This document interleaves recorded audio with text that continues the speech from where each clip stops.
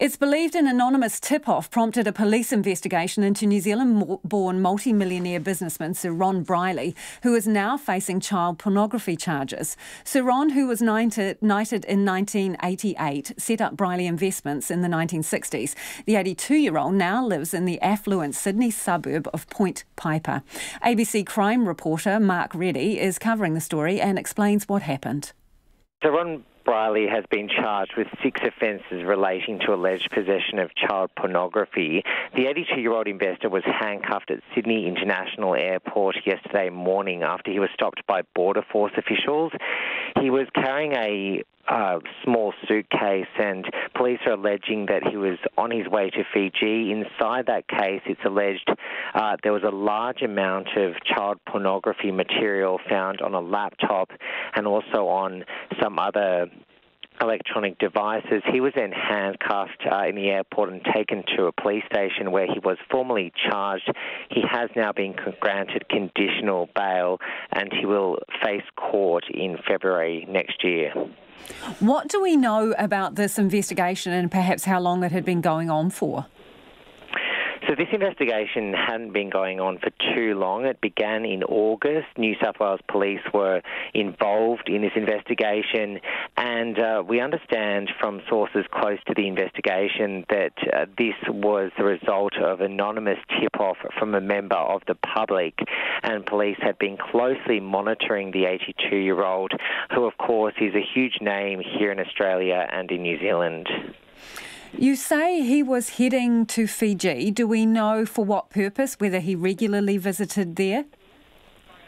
We don't really know any circumstances surrounding his travel to Fiji. All we know is that he was planning to board yesterday morning, and he was stopped by Border Force officials. But at this stage, police haven't really gone into too much detail as to how they managed to stop him and what his movements would have been if he was on his way to Fiji. So that still remains a bit unclear. So he has been granted bail, you say, to where, and do we know anything of the conditions? Well, at this stage, we know that he is unable to leave the country. He can't actually fly out overseas until he faces court in February. What we also know is that Sir Ron Brierley lives in one of the most expensive suburbs in Australia, in Point Piper, down on Sydney Harbour, and he lives only around the corner from our former Prime Minister, Malcolm Turnbull. So it's a really affluent area, a lot of really expensive and large homes down there, and he's required to live at that address until his court appearance. As for the other conditions, those will probably come out in court in February, but all we do know is that he's unable to travel and he must reside at that address. Has there been any comment from Sir Ron Brierley or his legal team? Well, we've had camera crews outside his home this morning and there has been absolutely no movement.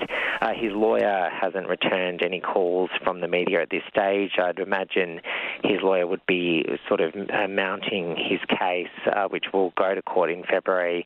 But of course, this has got a lot of attention here in Australia. We know that he founded R.A. Brierley Investments in 1961 with no capital, and now 23 years later, it's New Zealand's largest company by market capitalisation. So he's known in Australia for turning around companies, for helping facilitate takeovers, and he really is the guy who people go to in the corporate world if they want to try and strengthen a firm. So this has really come as a shock to the business community. We also know he is an active member in the community. He was admitted as a knight for services to business management and the community, and also he was a former trustee of the Sydney Cricket Ground, and only last year a scholarship was put in his name for cricket players in rural and regional Australia. So, of course, he's widely known in both the business world and now the sporting world. So this really has come as a shock to many Australians and, of course,